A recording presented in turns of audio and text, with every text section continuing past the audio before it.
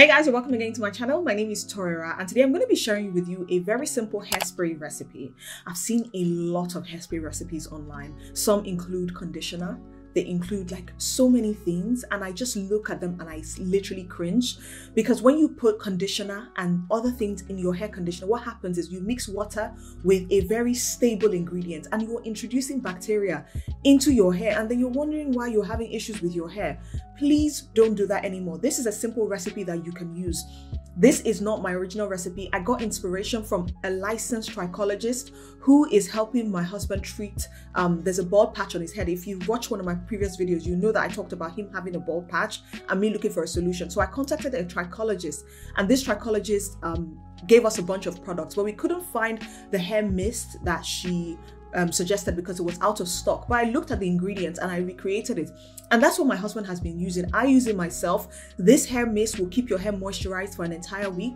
I hope you like this recipe, and let's get into it. But before you go, don't forget to subscribe to my channel and turn on the notification bell if you want to see more videos like this. This is a very simple recipe and anybody can do it. It's important for me to mention that I'm eyeballing my own recipe, but I will give you a sample size down in the description box below. I'm going to give you links where to shop the items that I used for this recipe. So let's get into it. Now, the first thing I use is distilled water. And the reason why I use distilled water is because it's more stable and it's used in a lot of cosmetic products. If you don't have distilled water on hand, you want to use boiled water. Boiled water will work just as well. What you don't want is a recipe that goes bad very quickly. If you use distilled water and you make it in small batches, what happens is you have a more stable hairspray that you can use for probably almost a month. The next ingredient is rose water, and rose water literally helps to soften your hair. It also helps like if you're having dandruff and things like that. Rose water is incredible for your hair, and it's probably why this lady included rose water as one of the ingredients. Now, moving on, we're going to use vegetable glycerin.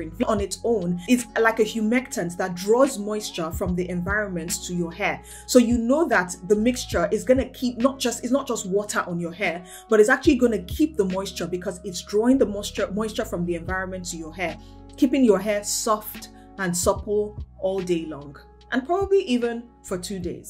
Now we're going into the oils. The aloe vera extract is like incredible. I had to Google what it actually does for your hair, and I'm going to read it to you. It says aloe vera contains something called proteolytic enzymes, I hope I pronounced that correctly, which repairs dead skin cells on the scalp.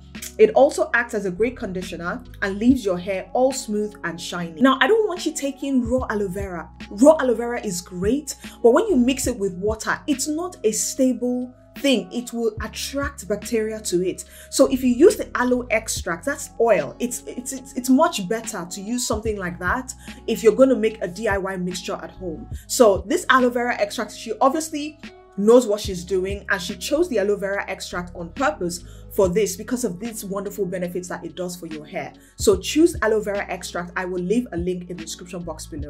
And the last thing is the lemongrass essential oil. Lemongrass essential oil is amazing. I use it in my candles. I use it in whatever I'm making around the house. But lemongrass essential oil is particularly great like if you have dandruff, if you have like itchy scalp, things like that. It's really, really amazing. So all you do is just put this together in your spray bottle.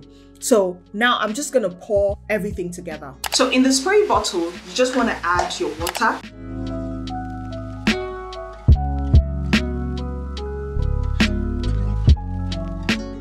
The rose water goes next, the lemongrass essential oil,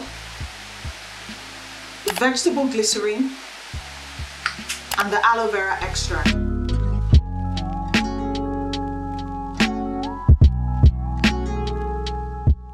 Now shake it together, and you want to spray it in your hair.